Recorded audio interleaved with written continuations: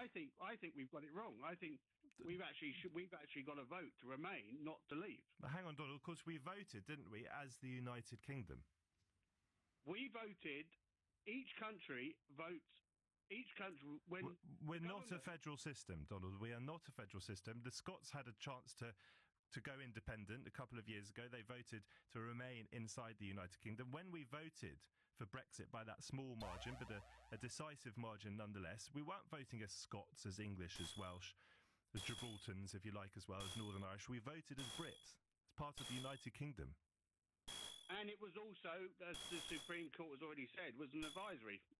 So we've got an advisory. The Supreme Court hasn't made its judgment yet because it hasn't heard its appeal. Well, okay.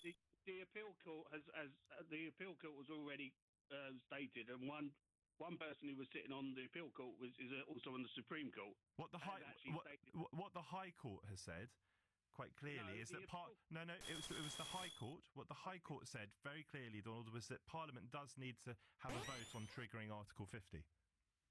I agree. Sorry, I got it wrong. It was the High Court. But the issue is we now have another further mix to that, is that if 3 countries want to remain and two countries want to leave, that doesn't give the majority of the United Kingdom. We're talking about populist vote here. That's what the same thing happened in Clinton and Trump. Clinton got the populist vote but lost power. America, of course, do have a federal system. Let me put this to you.